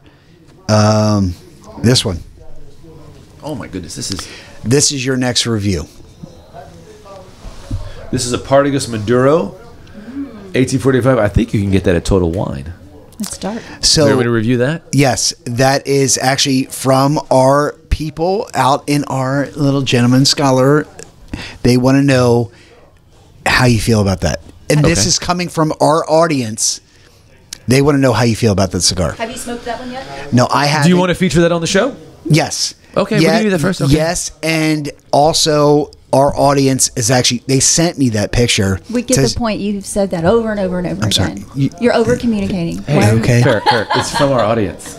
Yeah, it's for the From our audience. I'm trying to pump up I don't our know if you audience. know. I'm just giving you shit. I don't It know was if you funny. know this, but we have an audience, and they So refer to they stuff. actually love reached that. out to me personally, That's and they were awesome. like, get Alex to write a review on this one. What's great is they reach out to him to ask me shit. Dude, you can just ask me. Well, You know, It's if only so there was a weird. way for you to communicate with us on our videos. Exactly. Maybe something that rhymed with mommet. so You could just do it. But again, this is not any fault to me. It's like, I don't know whether I have that face or like, oh, you're more approachable or whatever, but they come through me to go It's to because you. my chin is perfectly centered. They're just like, we can't talk to that Yes, guy. exactly. See, the that's why I mustache. work. Oh, is it Murray? It's Is Murray. Murray intimidating you? I'm so sorry. But they want you to do a review on that. Dude, you know what Murray is great for? The Russian guy. I do this Russian guy. Do that. Stalin? What do you mean stolen? I fucking kill you. No. We don't talk about Stalin. nailed it.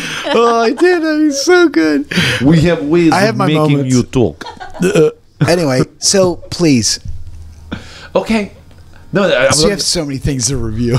I know, and that's fine. Are you out again? But one thing I want to ask Farrah is, It's all good. is now Can I say that it later? you've like been in the lion's den, what we call Dork HQ. Here. What are your thoughts of like who should tune into our show? Because obviously it's a cigar show, but to me it's more than a cigar show. Because it's really about entertainment and interesting people and being We an definitely have ambassador. that. Being an ambassador One for how time. cool cigar culture is, because this is the kind of stuff that happens every time we have a cigar meetup. You know, you never know where the conversation is going to go, and it's always a good time. So I guess that's what I'm getting at. Yeah, you know what I love most about shows like this is it's different. I think, especially with social media, we're seeing the same stuff over and over and over again. And so I just want to encourage anyone who wants to have a different experience with entertainment and a different experience with social media to watch the show. I think you bring a lot of value with your guests, so that's interesting because there are a lot of unique stories. But you know, cigars is sort of an unknown subject for most people, I would say. And I like the fact that you can educate us about this. Would you call it a hobby of yours? This new hobby? Or Hobby, vice, addiction, whatever. yeah, addiction. All the same.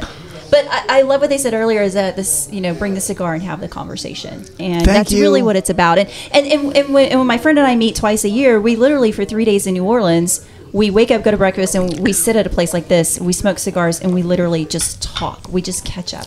We talk about everything. And it's beautiful. It's about bringing people together. It's connection. And, I love it. What's funny is like I have this my little soft script prepared. We haven't really gotten to anything on here because the show is just gone.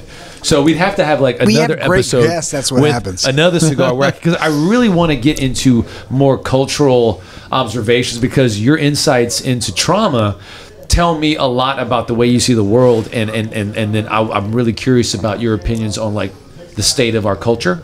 because I see a lot of connection between the cultural problems that our nation faces and the way we have attitude towards men and women and their distinctions and what makes them different. And one of the big problems with like postmodernism is it tries to force men and women to be seen exactly the same. And you're telling me that one of the things you have to do in helping people is be like, look, women they're more suited to be nurturers and this way, and men are more suited to be this way. So by appreciating the things that make them different, we're able to optimize what they can do and address their trauma and like make the best of all possible humans. And so like there's so much that I want to get into that we're just not going to have time. Yeah, what I want to see, just even as a human being and a member of this community and culture and society, is I want us to learn to appreciate each other's differences. And I want us to treat each other with kindness and understanding, to include those differences. We're all individuals. There are no two people alike. There are no two personalities alike. And we're so quick to write somebody off or get defensive or combative or negative when somebody does not think the way we do, like the things we like. And we've just got to get over that. We've got to learn to just really appreciate each other and their uniqueness. And what I love most about my friends, who are all very, or is it whom are all very unique. It's who. Exactly. Who are all very unique. I choose unique friends because they bring the color to my life. If I choose the people who think like me and act like me and talk like me and do things I do, I get bored. And exactly. Life should be colorful. And I love different types of personalities. I surround myself with people like that because they teach me, I grow, I learn, and they bring so much life and color to me that just looking and loving people's differences just makes me a happier person. Well said. Well said. I will share this. I have a friend of mine on Facebook. She is in Atlanta, and she is the diametric opposite of me politically, philosophically. She also has a degree in philosophy, which is really interesting because we have a lot of the same training, but the way we think couldn't be more different. And I like engaging with her because her way of understanding the world, like everybody has categories, like we both studied Kant. And Kant's big thesis was that you have these categories of perception, and these categories like basically make your reality. And most people sort of intuitively think that we're just like cameras.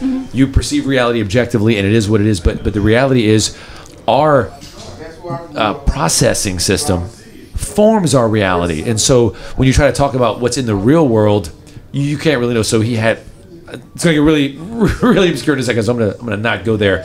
But basically, her category is the way she perceives the world, opposite of mine. And so it's like, she's very reasonable, I'm very reasonable, but we're starting from totally different sets of axioms. So the way we conclude, totally different. And I love just understanding more about how she thinks. So I just read it, man, it's fascinating. And I wish that more people would take the time to be like, okay, so you're saying things I don't agree with. Instead of me just saying you're a bad person, like is fashionable today in modern political discourse, let me try to figure out why you're coming to these conclusions that I disagree with, because maybe I'll gain a greater understanding of your way of seeing the world, which can then help me fine-tune the way I see the world. And before you know it, we might find some common ground. That's exactly it. It's all about the reticular activating system in your brain, which is the rose-colored lens for which you see things. And once you understand how your reticular activating system works, and you learn how to be open and change that to, I guess, embrace differences in other people, it completely you know who was the first person to use the phrase rose-colored glasses? Who? You? Kant. Oh, Kant. Oh, there you go.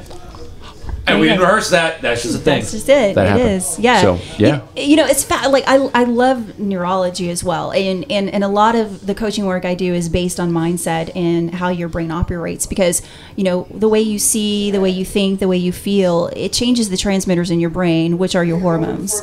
And we create our own anxiety a lot, our own depression sometimes, because we don't refine our reticular activating system. And so with clients, I try to teach them that whole concept, and they don't even know that it's the ruts in their brain is why they do and say the things they do. And we have to learn to understand that and be open and create new ways of thinking and new ways of feeling and new ways of accepting and understanding other people's emotions. It takes a lot of work, and I think the problem is people don't want to put in the work to accept differences. they want to be complacent and lazy and continue to just be like, no, naysayers They would and rather negative. surround themselves with mirrors who just tell them what they want to hear. Yeah, that's I want to do a exactly Jamie it. snap right now. No, It's so bad. It's like she's hitting so many notes where I'm just like, that's exactly how I think. Yeah, and that's good because you're open to personal growth and development. Yes. I'm just And glad it's she taught me a beautiful. new phrase because I'm going to text John next time he says something and I'm like, dude, your reticulator activating system is jacked. He's going to be like, that was cold. You need to work on that, But buddy. I love you for it. You only make me grow. Yeah, absolutely. You only make me grow. You know, at the end of the day, we are what we think about. We are how we feel. And if we don't like how we're feeling and we don't like what we're thinking, then we have to learn how to change that. It's very simple. Yes. Yes. Can I get it? Yes. This is not rocket science. Well, it Look, is a, I'm taking it is mine a off, too. complicated mindset matter, though, that they don't teach us in school, and our parents don't teach it to us, right? It takes us hitting rock bottom, it takes us to attempt suicide. It literally takes us to hit rock bottom in some form or fashion, whether it's an addiction or whatever the case is, for somebody to say, actually, your brain is a little messed up, and I'm going to teach you the right way to operate your brain, you know? Well, I wouldn't say messed up. It's different. It is different. It's different, and you need to focus more on this area. Yeah, That's I mean, it. well, I don't like to put people down. I like to make people grow. Let me clarify. When I say messed up, my brain was messed up whenever I am a thriving, high-performing career individual. My brain is I would messed agree. up when I'm driving around thinking about which bridge I can drive off into a lake and kill myself. The Lake Charles Bridge. I'm sorry. Is that rhetorical? That would be a good one. My What bad. That's a the good one. world is happening right now? But someone like me who has my dream job and all I think about is how to kill myself, my brain is messed up. There's true. something just not right about that. I can agree with that. You know, it's just not. It's dangerous. Okay, I would agree with But that it too. happens. We managed to go the whole show. We didn't talk about your podcast, though. Why don't you tell us about your podcast? Oh yes, please. Yeah. You know, I have a podcast. It's called Live Worthy Life Lessons, and it essentially talks about lessons in life and, you know, what you're facing, and I give you tips on how to change it and help that as well. It's interesting, though. I have a lot of people asking about my first podcast, which was Bucket of Breakups and Makeups. You know, I was on that show. You were on that show. Yeah. So essentially, I have two themes that I was work not. with. Yeah. Breakup recovery, and then, of course, life lessons. So, yeah, I'm a podcaster. You can check it out. I'm on all the podcast platforms as well. If you want to be a guest, call me. Link We will in the- put a link that- in yes, the we will. description. You're so kind. Get You us, are so good to me. get us all. Well, you know, not you. everybody is abusive. We're okay. We're fine. No, we are not. I feel like, though, maybe my topics could turn off your viewers. I may have been a little too Oprah for everybody, so sorry. But Well, you needed to I hear don't know. this I don't know. shit. Most cigar smokers are very traditional in their thinking, and everything you're saying is classical in its nature. You know. Alex, please take a drink. Oh! What? What? I missed it. I'll drink with you. Did I? I didn't say your word. Yes, you did.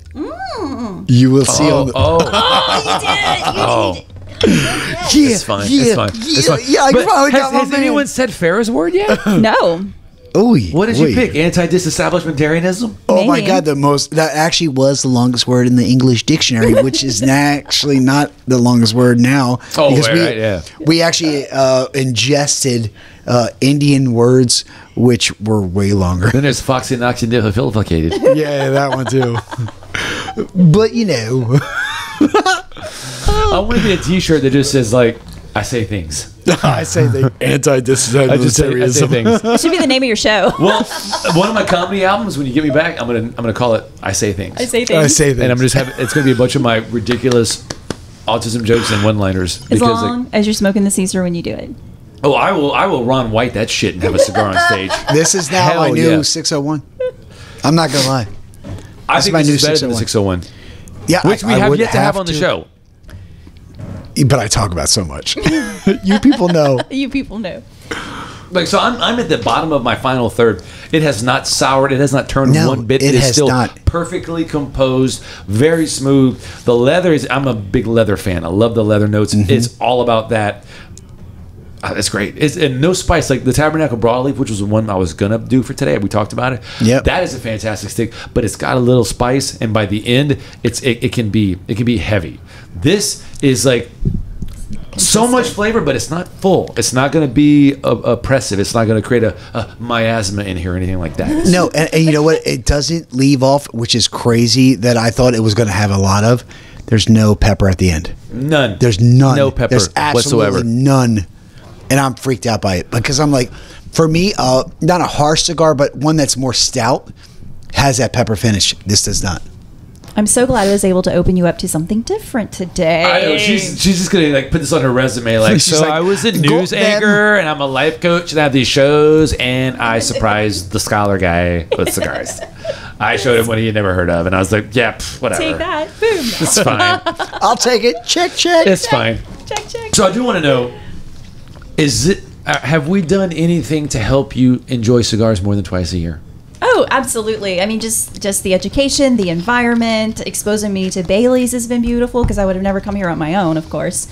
So I just appreciate the experience. I'm all about experiences. And the fact that I nailed, I think, probably a good favorite that I could probably smoke every day if I wanted and be cool with. Yeah. I would totally appreciate smoke this that. every day. I appreciate that. And you need to save that band. I will. I'll save it. That's right. My ring. It's to commemorate. This experience. You know, we do this every Thursday.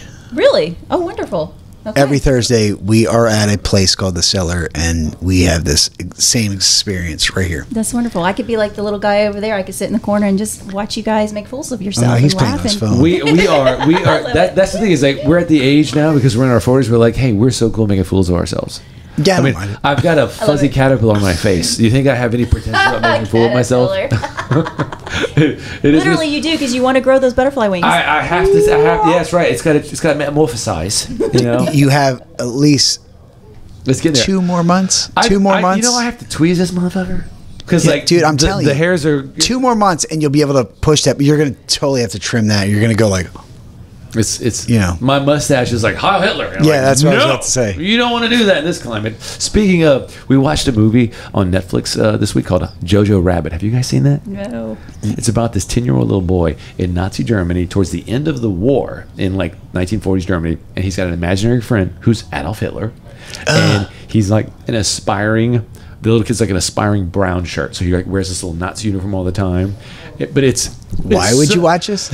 It's a satire, and it completely lampoons Nazis. It makes them look utterly buffoonish. It's got a bunch Well, of big yeah, acts. good. Scarlett Johansson's in it. Sam Rockwell's in it, and I love Sam Rockwell. dude, he's great. He's amazing. It's a really cool one, and the guy who plays Hitler, like. He mocks it. I gotta watch it. But like, definitely check it out. It's really cool. And like, I was a Nazi historian when I was younger, and so like watching it is like that is so not how it. But okay, it's fine, you know. But it's clearly a commentary that's supposed to extend beyond Nazis because of the association between Nazis and like anybody who didn't vote for Biden. So you know, there's all that. There's all that in there too. Let me throw that in there, he But- says. Yeah, you know. Just saying. Are we ready to rate this bad boy?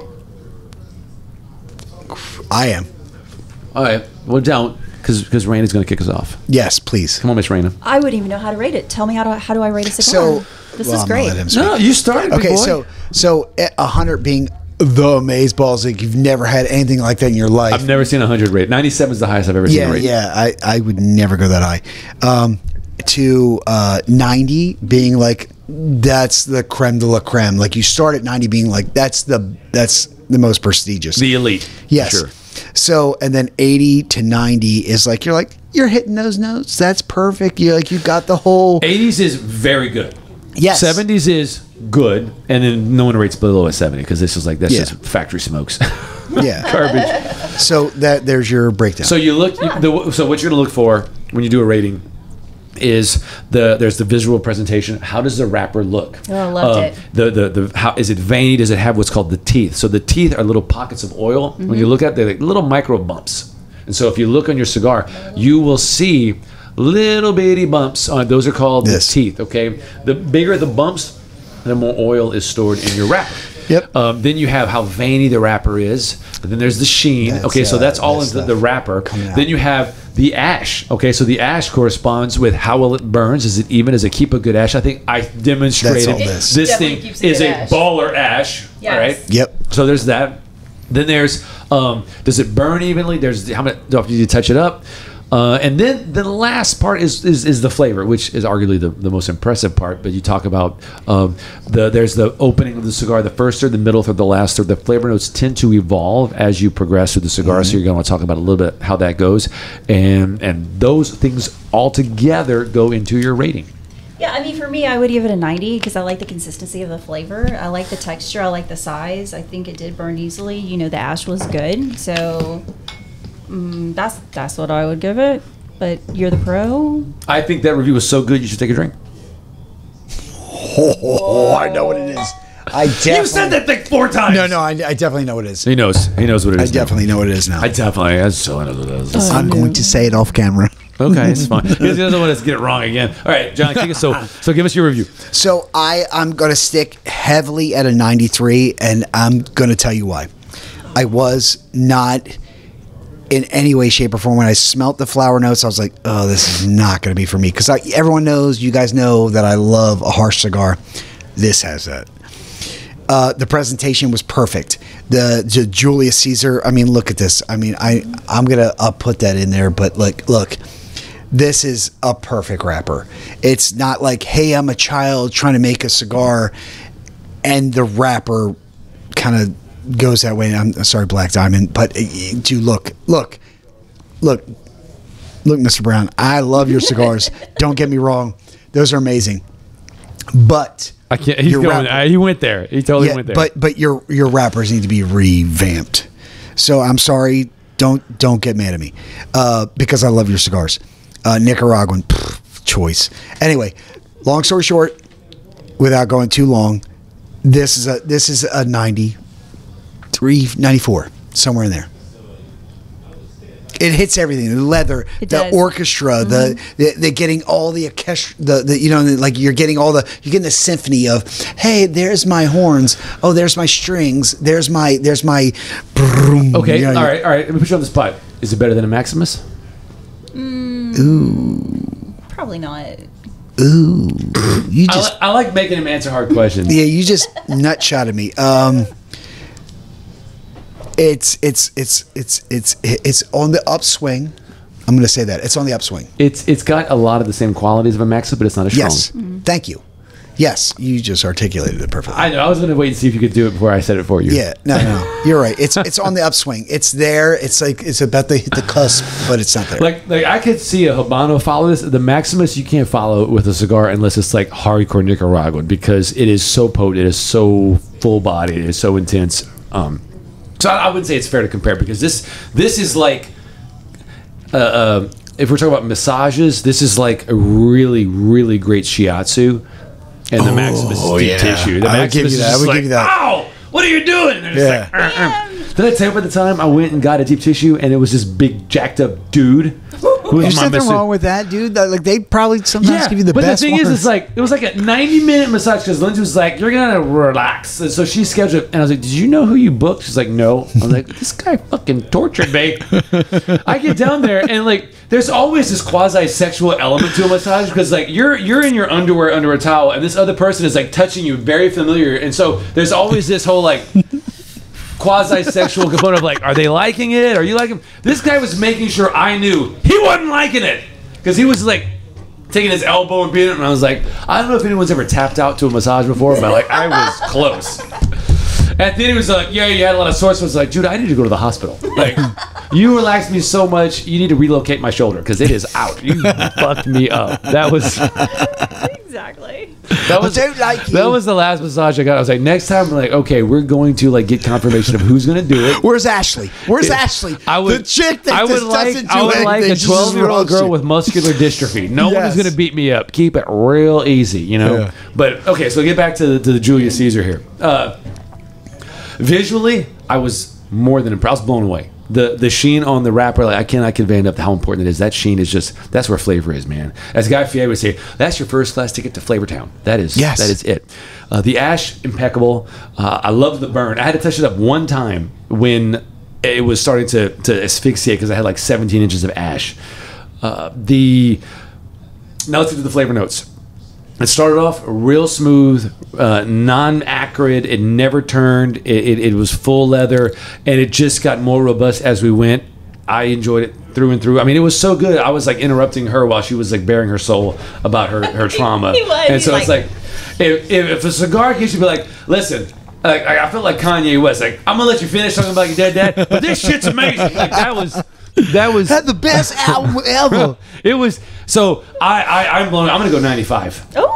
I'm going to go 95 because 95 is a really esteemed company with like the Rocky Patel decade. Yep. The and it's easily up there. Like this would be like competing with the Adrian Quattro or the My Father Le Bijou as far as just like exquisite, gourmet, but still not break the bank. I mean, for the like AAA all the way, baby. Absolutely. So I'm gonna say 95. I'm gonna go high on this. Do we really have a price point on this at this point? Like what this thing costs?